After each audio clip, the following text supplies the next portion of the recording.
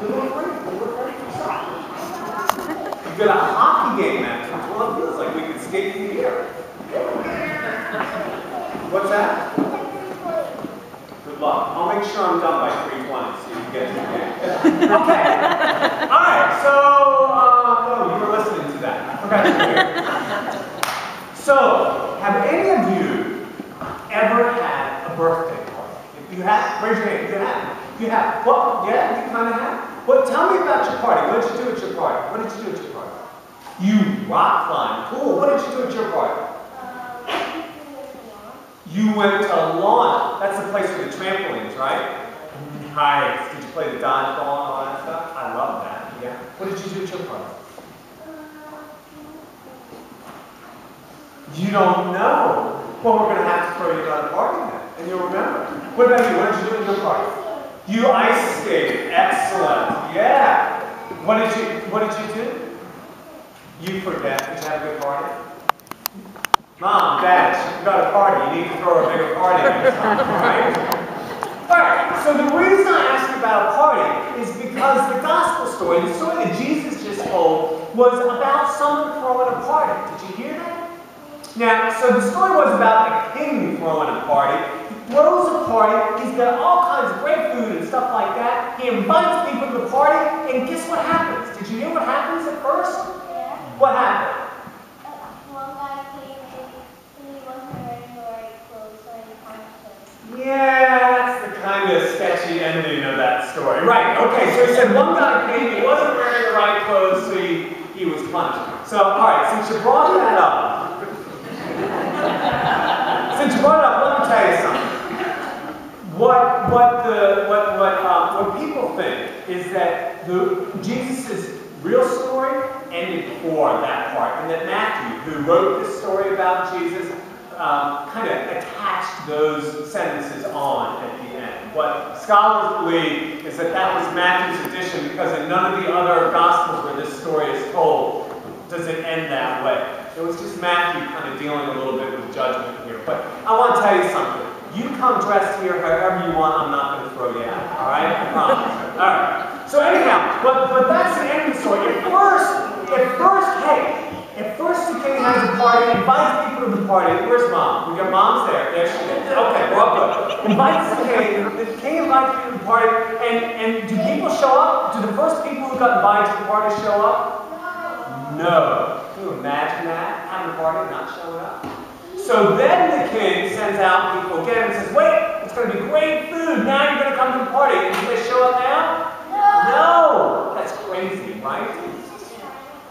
He is trying to get them to the party. That's what he's trying to do. So then he sends out his servants again, and he says, invite anyone you see off the streets to come to the party. Do these people show up? Yes. Now we got ourselves a party. So look, the king in this story that Jesus is telling is God, okay? You got that? You all knew that out there, right? Yeah, sure you did. So the king is God. God's throwing a party, and God wants us to show up for this party, okay? That's what God wants. And the son in this party is Jesus, right? You knew that. You guys knew that, right? Okay. So look at, and tell me something here. If we were to throw a party here, what do you need at a party? If you go to a party and there's a birthday cake, what's on top of the birthday cake? Candles. What? Say that again? Candles. Candles are on top of the birthday cake. That's right. You've got to have candles on top of the birthday cake, right? I didn't get any on my birthday. You did? You got no candles on your birthday cake? You ever had those trick candles where you try to blow them out and they don't blow out? I do. Sometimes there are candles that are trick because you can't light them. Okay, so you gotta have candles at a party, right? You gotta have candles. Now, when you have a party, does mom or dad get you a special, what's on the table? What's on the table? What? Okay, what's that?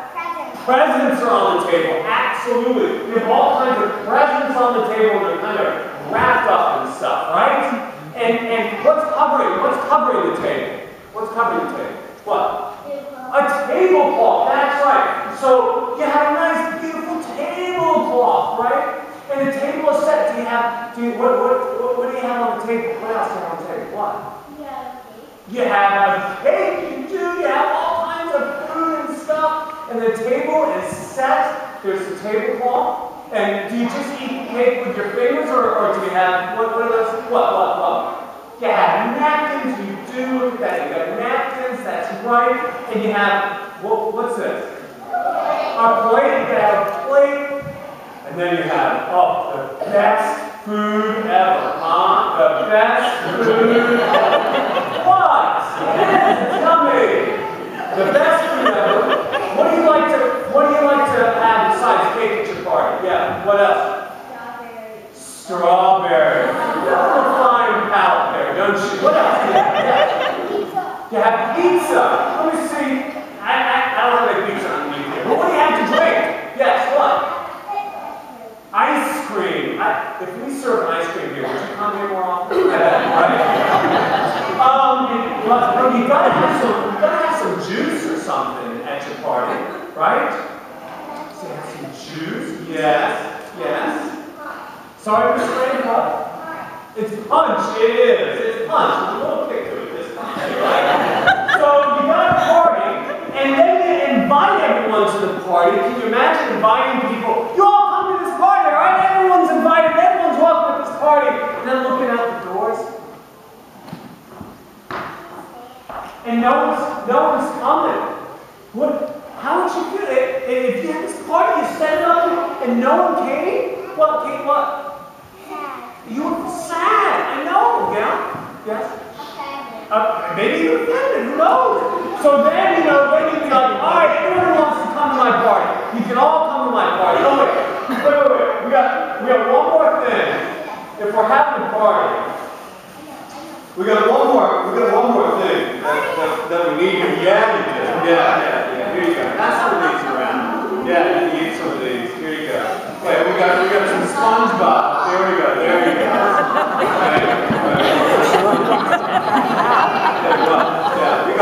Absolutely. Here, pass those back there. Okay, all right. And here we go. Can we pass some of those around? There we go. I'm gonna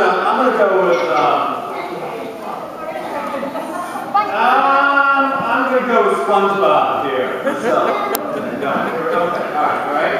Now, are we ready for the party? Okay. All right. You all got your hat. So deep. Okay. All right. Here. Harold, you need a hat. Okay. Yeah, you do. Sure you do. There we go. All right. So listen. So are we ready to have a party? Are we ready to have a party? Are you ready to have a party? Yeah. So what I want you to know is, look, we're all set for a party here. We've got food, we've got candles, we've got juice and cookies, right? We've got the party hats. And who's invited to the party? You. Who else? You. Well, yes, you. Are they invited to the party? No.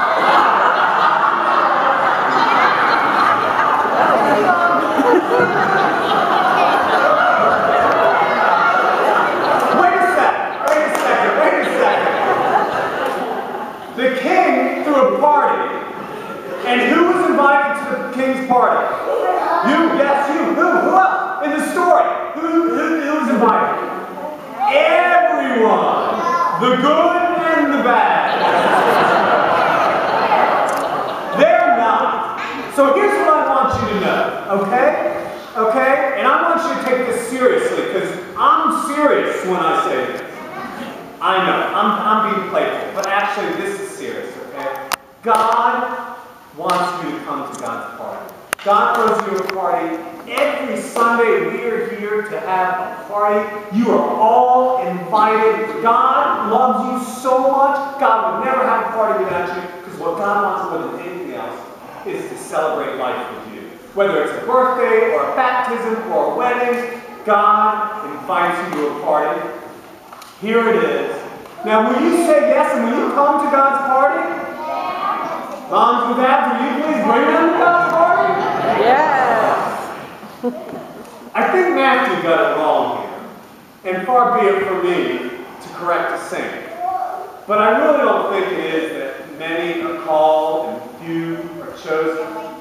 And the issue is that many get called and few choose to come. Come and be a part of God's party. Can I have an amen?